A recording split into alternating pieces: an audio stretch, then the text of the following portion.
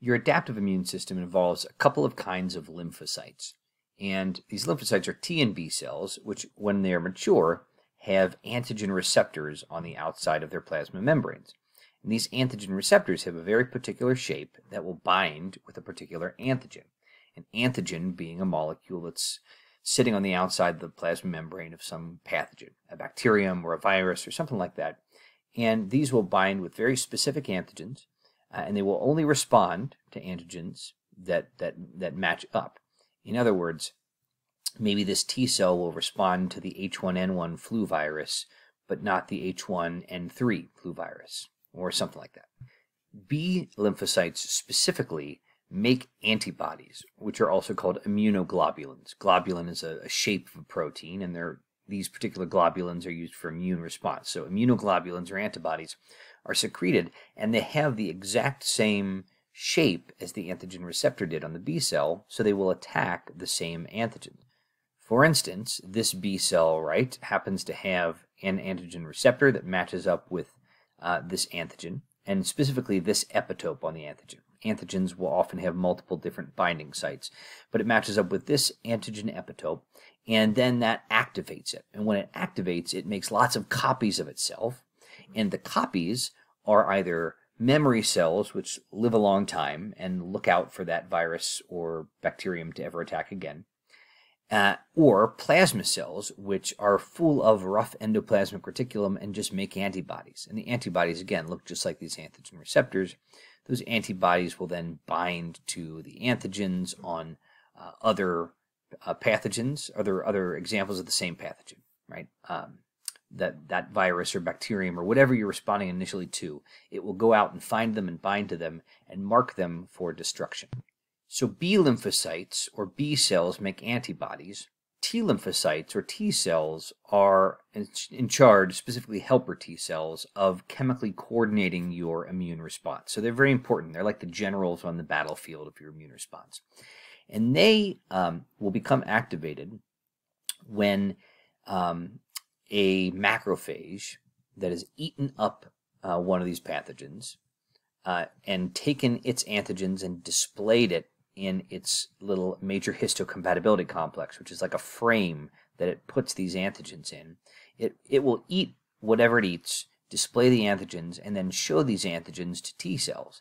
And if it finds the T cell that has a receptor that matches up to this particular antigen, right, to that epitope, then this T cell will become activated, and it, just like the B cell, will begin copying and copying and copying itself. It will make some memory cells that are long-lived, and again will respond quickly to a second infection from the same type of pathogen, and some cells that are going to be active now, and they, instead of making antibodies, are going to make chemicals that rally and organize your immune response. Both B and T lymphocytes are born, like all blood cells, in your red bone marrow. But when they're born, B cells remain in the bone marrow to become mature. T cells mature in the thymus, hence the T, right? And when I say mature, I mean get those antigen receptors. When they're first produced, they don't have antigen receptors. And then after they get their antigen receptors, they have to go through a negative selection process where they get tested for self-tolerance. Essentially, are they going to respond to any of your body's antigens? You don't want them to, because if they respond to your body's antigens, they will attack your own body cells. So any T cells or B cells that are not self-tolerant, that respond to your body's antigens, are destroyed, and then after that, they are sent out into your bloodstream. They are mature at this point, but they're not activated until they come into contact with the antigen that has the appropriate shape to bind to their antigen receptor, right? Once that happens, they're activated, and that's when they copy and copy and copy themselves. And then both of these will provide you with an immunological memory. That means that when they copy and copy and copy themselves, some of those cells are long-lived memory cells that will stick around and will respond quickly to any subsequent infection with the same pathogen.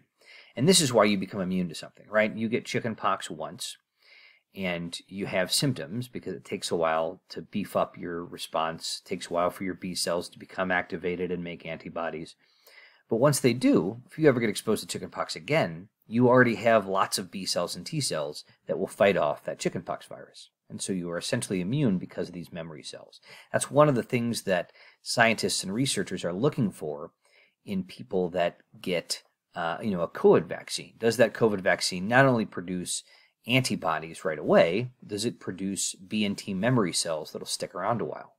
So because of these memory cells, the first time that you get exposed to a particular antigen, we'll say antigen A, it takes a while before you're able to have your T and B cells find the antigen, right? Because your T and B cells only respond to one particular antigen.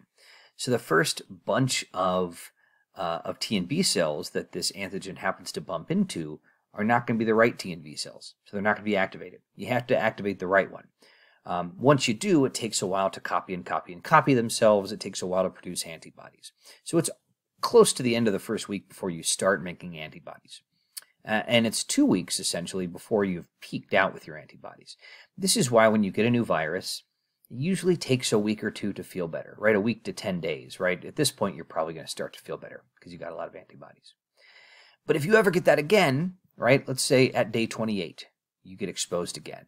Almost immediately, you start making antibodies because you have a lot of memory cells that are floating around your body waiting to be exposed again to this particular pathogen. Your body knows it's in the environment, knows it could be a threat, so you have lots of cells waiting for it. And you don't just make a few antibodies, you make an overwhelming amount of antibodies. And when that happens, it happens so quickly and so forcefully that you probably won't even realize you got infected. That's what it means to be immune to something. Doesn't mean you can never get exposed to something again, but it means your body will respond so quickly that you'll never get an appreciable amount of virus or bacterium in your body. But let's say you got exposed to A and B on the same day. This new infection you've not been exposed to, so it's going to take that week to 10 days to start feeling better, right? And so your primary immune response, when you first encounter something, takes a while. Your secondary immune response, the second time you've been exposed to something, right, then you get an almost immediate forceful response. That B cell mediated antibody response is called your humoral response. Humoral refers to the antibodies in your body's fluids, and B cells are in charge of that with the help of some T cell organization. But your cell mediated immune response has to do with specialized T cells that actually physically attack and destroy host cells. So rather than just making antibodies that mark them for destruction, they will go after and directly destroy host cells. Both types of responses, humoral with your B cells and cell-mediated with your different kind of T cell, both are triggered by helper T cells. Helper T cells, again, are the generals that organize the battlefield. And they are activated, again, by antigen-presenting cells. So macrophages that have eaten something and have presented that to the helper T cell. So your pathogen is eaten up by a macrophage or an antigen-presenting cell that will present that antigen to the helper T cell. And if it's the right antigen, that helper T cell will then make copies of itself, but it will also activate two different kinds of cells. It will help activate B cells to make antibodies, humoral immunity, and it will activate cytotoxic T cells to go fight off this pathogen, or if this is a virus, it'll go fight off your own cells that happen to be infected with that virus. How does it fight off those cells that have viruses? Well, it will bind to that cell. It will recognize the antigens, again, in the MHC, because all of your cells have MHCs that show a portion of your proteins. And if they are the viral proteins, it will then produce perforins, which are proteins that make little holes, perforations, in the plasma membrane of your infected cell and destroy it before your infected cell can serve as a site where more virus can be produced. And so these cytotoxic T cells, which literally means like cell death T cells, destroy your own cells.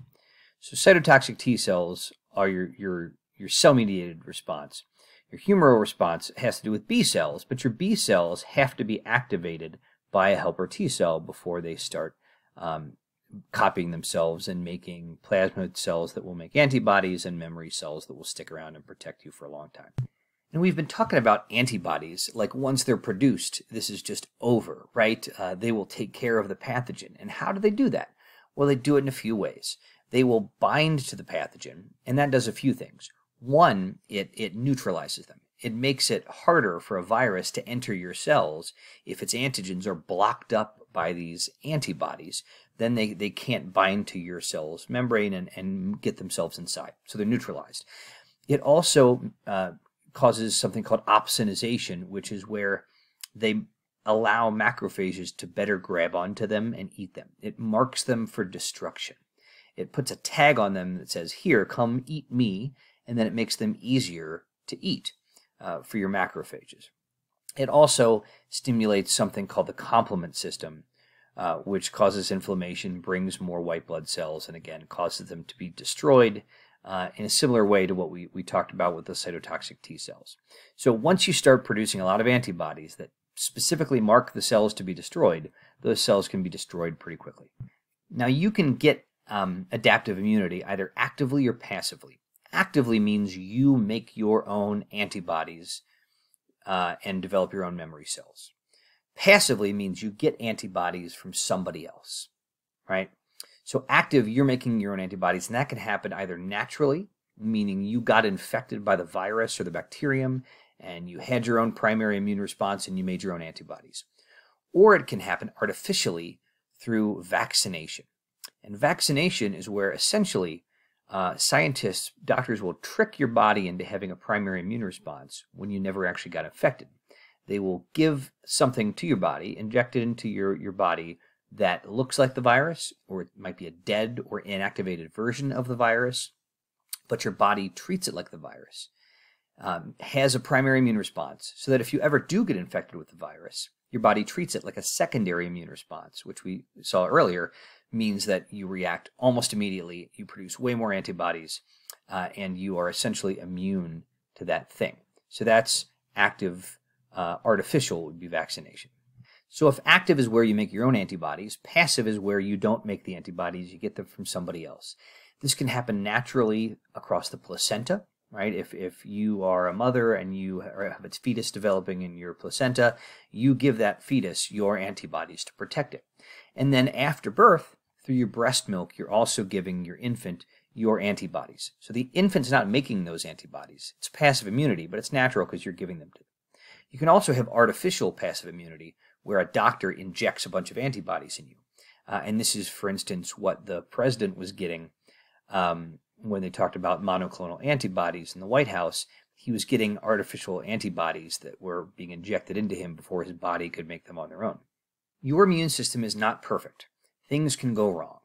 And sometimes your immune system responds to things that are inappropriate to respond to, or maybe they're, threats, but we respond in an exaggerated fashion. So something like hay, pollen, is not a threat. That's an inappropriate immune response if we respond to it. Or something like bee sting toxin is a threat, but it's not a big threat. And so if you have a huge response to it, that's inappropriate.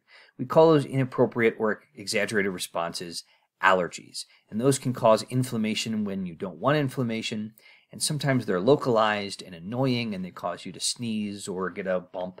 But sometimes they can be systemic and they can cause your blood pressure to drop or your throat to close up, and then you might need epinephrine. Sometimes your immune system is not self-tolerant, meaning it will attack your own body's tissues. We call these autoimmune diseases. Things like rheumatoid arthritis are where your body's immune system attacks the connective tissue in your joints. Diabetes mellitus type 1 is a situation where your body attacks the cells in your pancreas that make insulin. Multiple sclerosis is an example. There are lots of examples of diseases that are autoimmune, meaning your body's immune system is attacking your own tissues. And sometimes instead of being overactive, your immune system is underactive. You have immunodeficiency, which means your immune system is not working properly. And the most common kind of this is acquired immunodeficiency syndrome, and that's caused by the HIV virus. And here, the virus attacks your helper T cells, which are the generals that organize your immune response. And so when they kill those helper T cells, your immune response becomes very insufficient. And people don't technically die of AIDS. What happens is you die of other opportunistic infections or cancers that you would otherwise be able to fight off, but you can't because your immune system is compromised. And here is a look at how your helper T concentration goes down as your relative HIV concentration goes up over time.